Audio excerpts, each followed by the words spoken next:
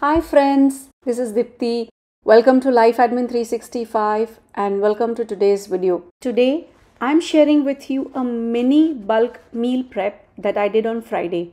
Because of some unforeseen circumstances popping up, I got prepping on a Thursday instead of my typical Saturday or Sunday prep. Since it was weekday, I only had about an hour of free time to finish everything if I wanted to get in bed on time and to wake up on time for next day's work. My plan was to do all the prep work on Thursday night after dinner so that as soon as I came home from work on Friday, I could do my meal prep. Part of the meals prepped were for my family and part of them were for sharing with my friend's family. So let's see how I executed my meal prep. First, I rinsed and soaked 1.5 cups of whole brown lentils in 3 cups of water. While they were soaking, I put fully soaked black eyed peas for pressure cooking. These are the same fully soaked black eyed peas remaining from my last week's meal prep. Last week, I cooked only a smaller portion of these and had a larger portion of them sitting in my refrigerator. So these fully soaked black eyed peas came in handy. Rinsed them a couple of times under water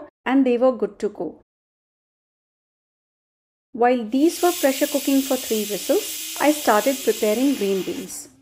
Chopped off their tops and bottoms and then grouped them in small piles and cut them in bite-sized pieces. I will wash them tomorrow just before preparing Subzi. By this time, black eyed peas were cooked, but I was waiting for pressure to be naturally released. So I started prepping cabbage. Oh my god, cabbage takes the longest to prep. It feels like forever, especially since I like them to be in shred-like form and not square-like forms. I prepped a small head of green and red cabbage. Checked on cooling pressure cooker, removed cooked black eyed peas from the cooker and placed in soaked brown lentils for pressure cooking.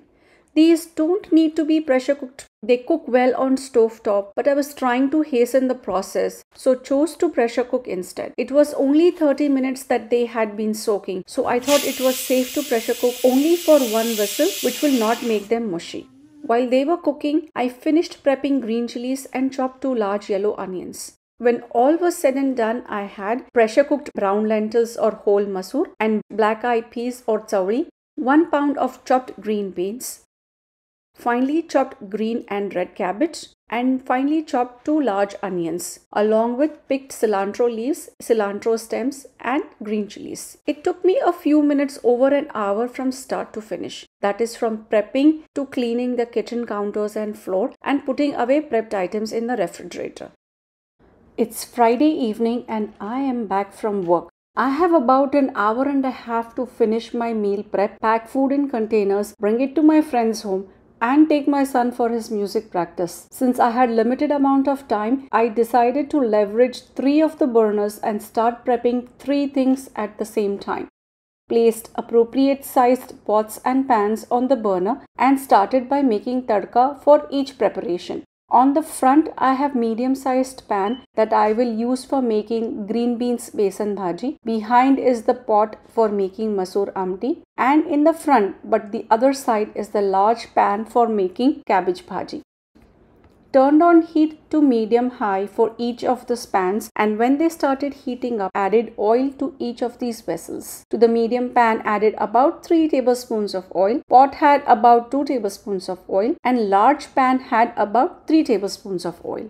When oil was hot enough, added about 1 to 1.5 teaspoons of mustard seeds to each of these pans. Mustard seeds started cracking up first in the pans as they were on higher heat than the pot. So these were the ones to get cumin seeds first. Added about 1 teaspoon of cumin seeds. Then lowered heat to medium-low and added hing to each of these pans. By this time, mustard seeds in pot also started cracking. Went ahead and added about 1 teaspoon of cumin seeds, followed by 1 large bay leaf, half a teaspoon turmeric and few dashes of red chili powder. Then added half a teaspoon of turmeric to each of the pans and stirred tadka in each of the pots and pans. Then added finely chopped green chilies and cilantro stem and gave everything a good stir.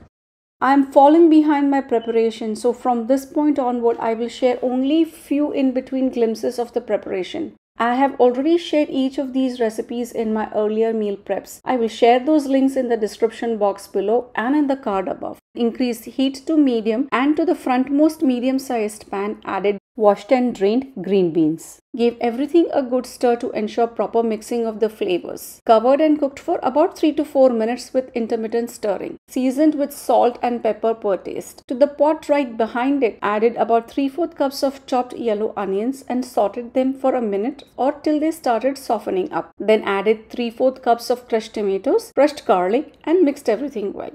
And to the large pan in the front, added curry leaves and prepped cabbage. Seasoned with salt and very little sugar, which is optional. Gave everything a thorough mix and ensured that nothing was sticking to the pan bottom and messing up the preparation. Covered and cooked for about 3 to 4 minutes with intermittent stirring in between. At the last minute, I decided to add 1 cup of chopped onions to the green beans besan bhaji just to increase its bulk by a little bit. I cooked them until they softened up. Masala for masoor amti is ready, and all that needs to go in are 2 cups of pressure cooked whole masoor, water, garam masala and salt. And looks like cabbage bhaji is almost ready. All it needs is 12 minutes of covered cooking. Going back to the beans. When beans were almost cooked, sprinkled in about 3/4 cups of besan or chickpea flour, half a teaspoon of ajwain seeds that are activated by rubbing them in between my palms, mixed everything thoroughly and covered and cooked for another 2 minutes. I kept a close eye on each of the preparation to ensure that everything was proceeding as planned and there was no burnings or spillings or undercooking issues.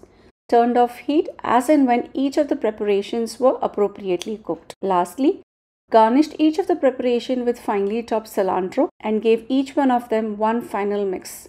I was about 35 minutes into preparation and so far I had prepped green beans besan bhaji, masoor or brown lentils amti, and cabbage bhaji. I still had to prepare chauri usal, but before doing that I transferred food to takeout containers so that it could start coming to room temperature and I could put lids on them quickly.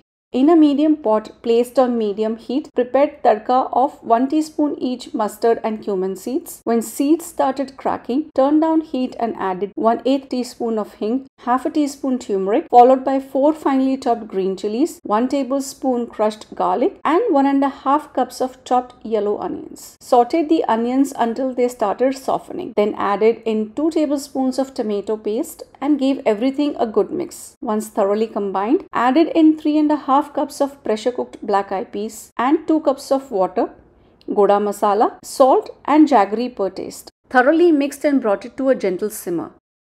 Lastly, garnished it with chopped cilantro and it was ready as well. Now I had chauri usal ready to go.